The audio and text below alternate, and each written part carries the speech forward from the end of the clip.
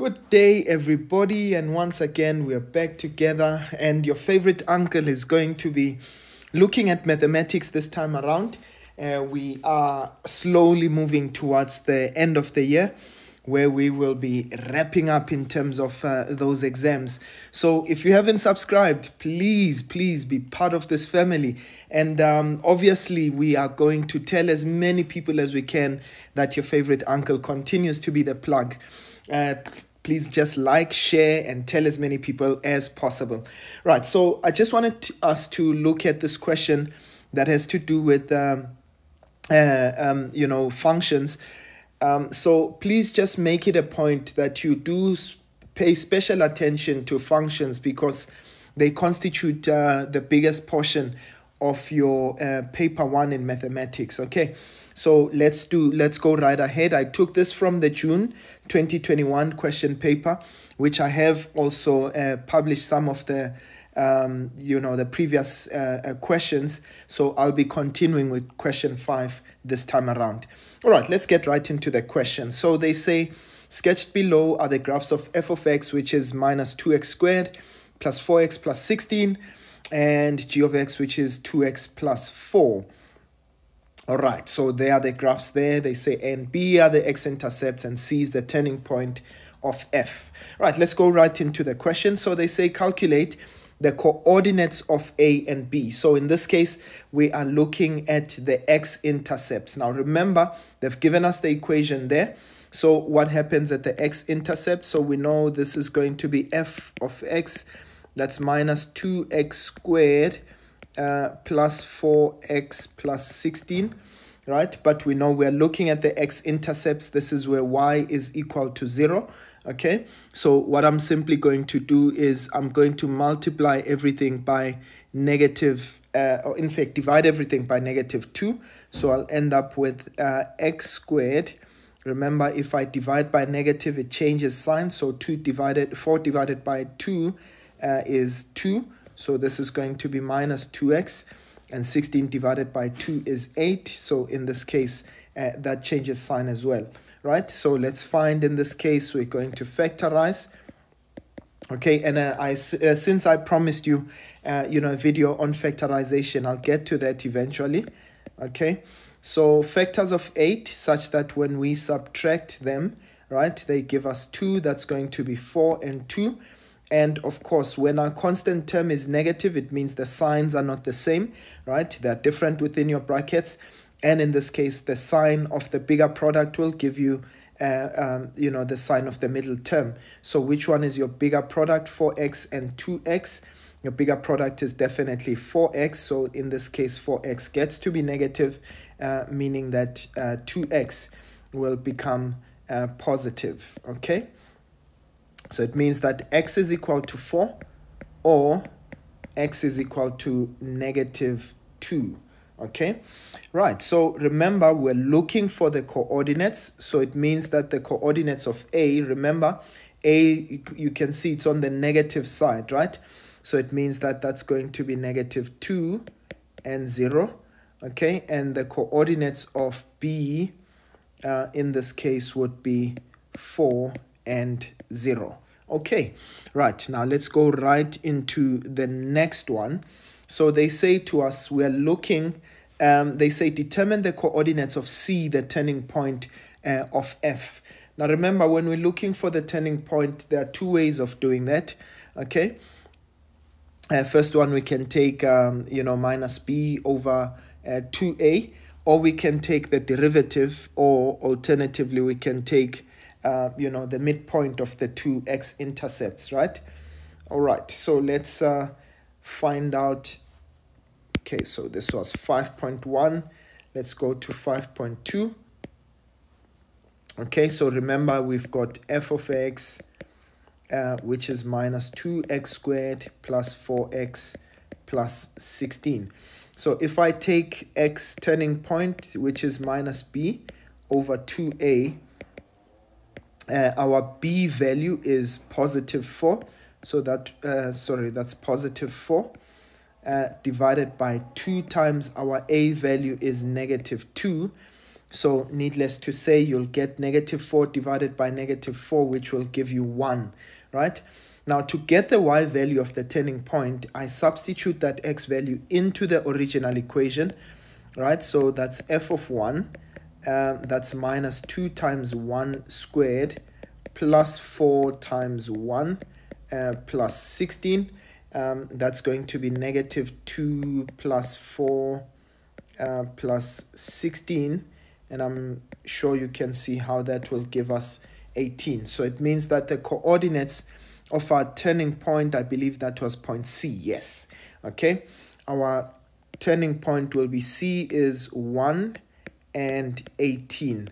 Okay, so that's the value of our turning point, right?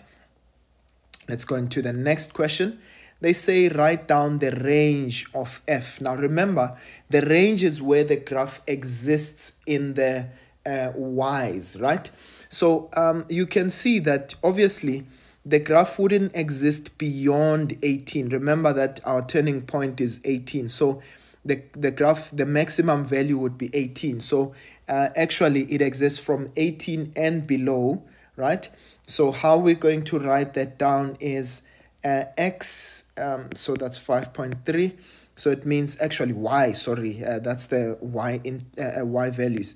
So y would be an element of. Now, remember, we always write, when we write it in this format, we write it in ascending order. So meaning we start from the lowest value to the highest. So that's from minus infinity all the way up until, and by the way, the round brackets tell you that we are excluding negative infinity, right? It means that, and the only reason is because, you know, infinity is not a definite value, right? So we never include infinity. So up until 18, but remember 18 is a value, right? A real value on the graph. So we are going to include that, okay? It is a value that exists on the graph. Alternatively, you can write this as y is less than or equal to 18, right? So that would also be another way of writing that answer. Right, and then let's go on to the next question. They say to us, the graph h of x is equals to fx plus p plus q and has a maximum value of 15 at x is equal to 2. Right, they say determine the value of p and q. Now, so essentially what they have done is that they've taken the graph of f of x and they shift it, you know, such that the maximum value is no longer 18 like it used to be, right? And your x value of the intercept is no longer at 1, but now it is at 2. So let me write down the, you know, the equation of f of x, you know, in the, you know, in the format x minus p squared, right? So in this case, if we were to write it, it's going to be negative 2. Remember, the coefficient of x squared is minus 2 in this case. So into, this is going to be x minus 1. Remember, this represents the value of the of the x value of the turning point, right? So that's x minus 1. And remember, it changes sign once you get it inside the bracket. Okay, squared plus, this is the y value of the turning point. Okay, so that's 18. Okay, so this is how we write f of x in that format, right? Now, remember, now they say to us h of x, or hx in this case, is basically taking f of x, and we are shifting it by the value p and q such that the x value now becomes 2 and the y value becomes, the y value of the turning point becomes 15. So in order for the x value, so for h of x, in order for the x value to end up as minus 2, so what should we do to the, you know, to x inside in this case? So it means for it to be minus 2, I'd have to add minus 1 to the original. Okay, so think about it. I had minus 1, but I want it to now become minus 2. So what did I do? I just added minus 1. Okay, so this was the original f of x, but I'm adding minus 1 so that it now becomes hx, right? Plus 18. In this case, I want this value to end up as 15, right? So what should I add? I should add minus 3 in this case. So it means that I'm taking 18 minus 3, which should give me the turning point for hx, right? So remember, this comes from f of x, okay? And this comes from f of x, right?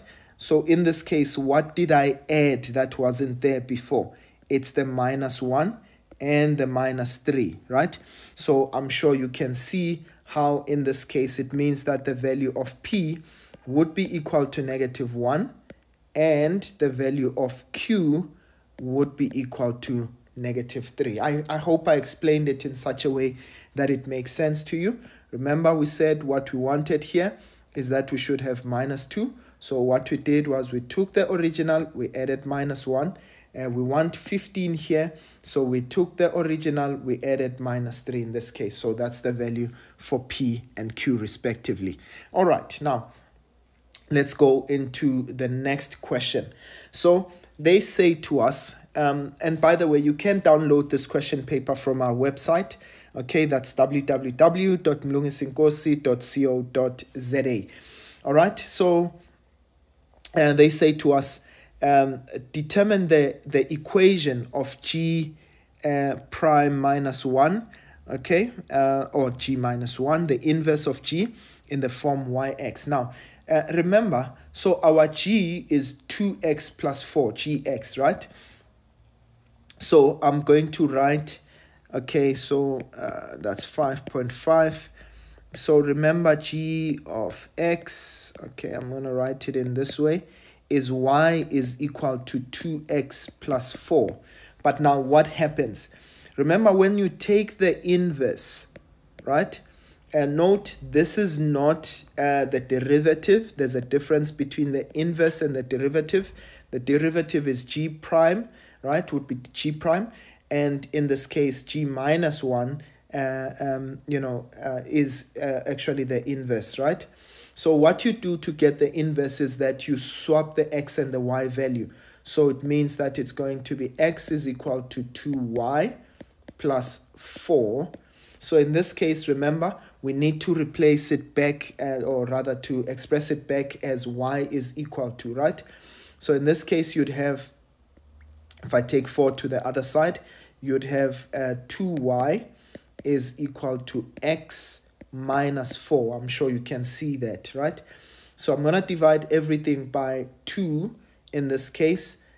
So y is equal to 1 over 2 x minus 2.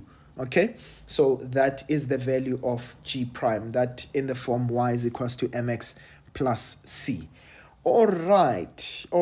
Now, let's go on to answering the next question. They say, for which values of x will g minus 1, so the inverse graph, multiplied by the original graph, the linear graph, when will they be equal to 0 when we multiply them? Now, I want you to think about it. When is something equal to 0?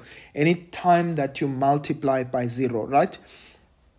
So in this case, I want you to think about it. Where is g prime, okay, the value of g prime equal to 0, right? And where, in fact, let's start with the original. Where is our original graph equal to 0, right? Where is the y value equal to 0? In this case, it would be at the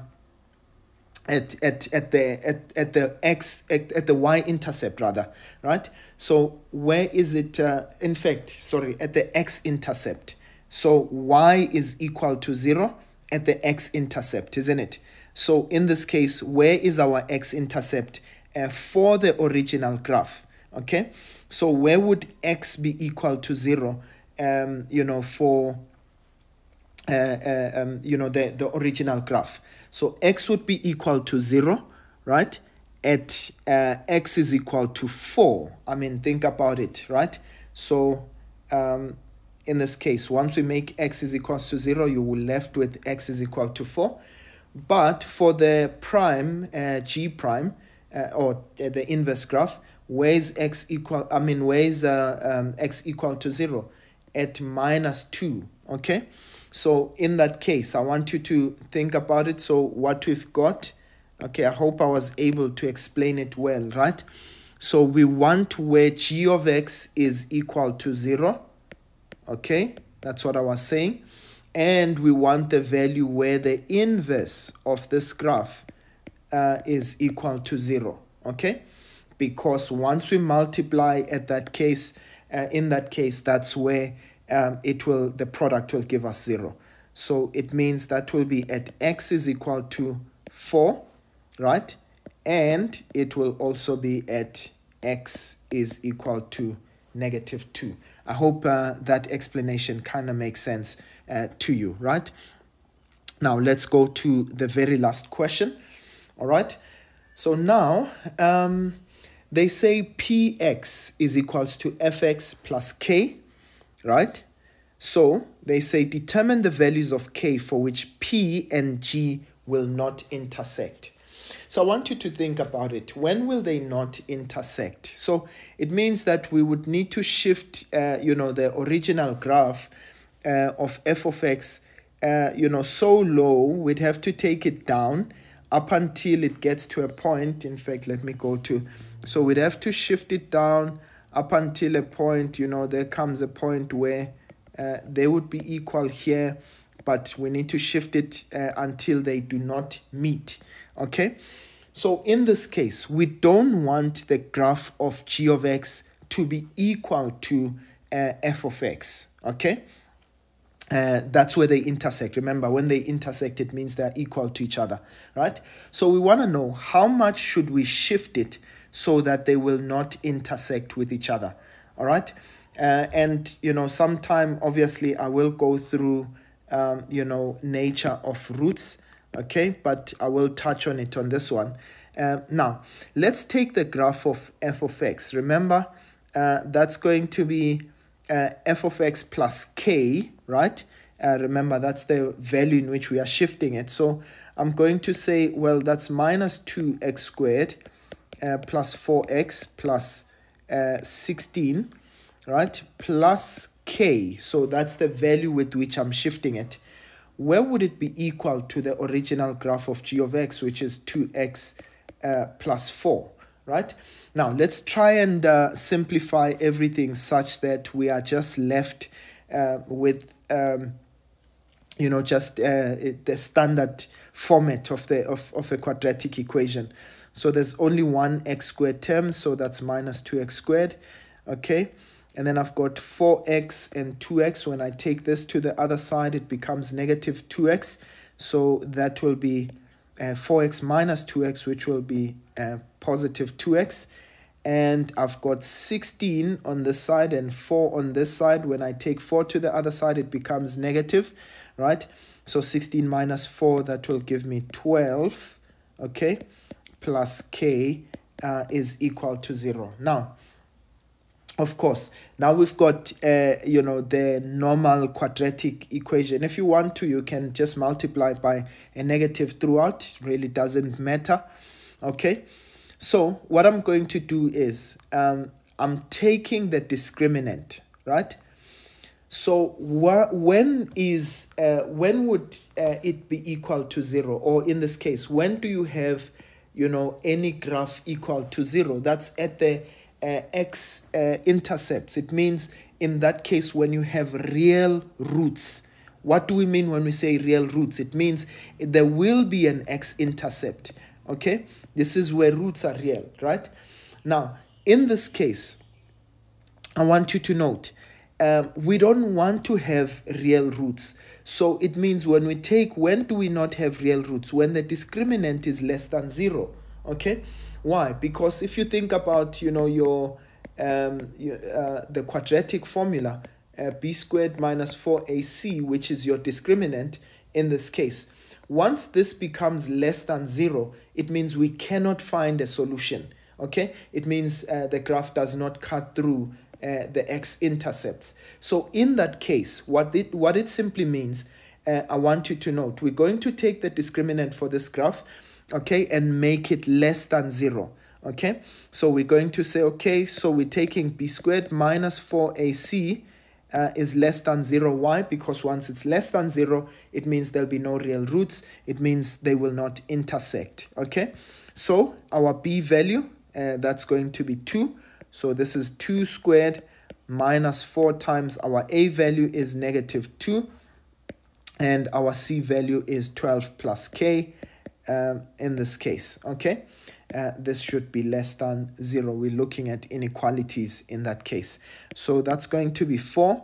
Okay, so that's going to be minus 4 times minus 2. That will give us 8 into 12 plus k is less than 0. Okay, so let's try, and so that's 4 in that case. So we're going to say 8 multiplied by 12. Okay, let's see. Let's take out a calculator. So that's 8 times 12. That will give us 96. So we're going to say plus 96 plus 8k is less than 0. Okay, so that's going to be 100 plus 8k less than 0. Okay, so in this case, I'm just dragging this out. 8k is less than 100, and I'm quite certain you can see we're going to divide both sides by 8. So k is less than, so if we take 100 divided by 8, in this case, that gives us 12.5. So it would be less than, ooh, my goodness, I made a mistake here. Remember, that was supposed to be minus 100 when I took it to the other side. Okay, so k would be less than minus 12.5.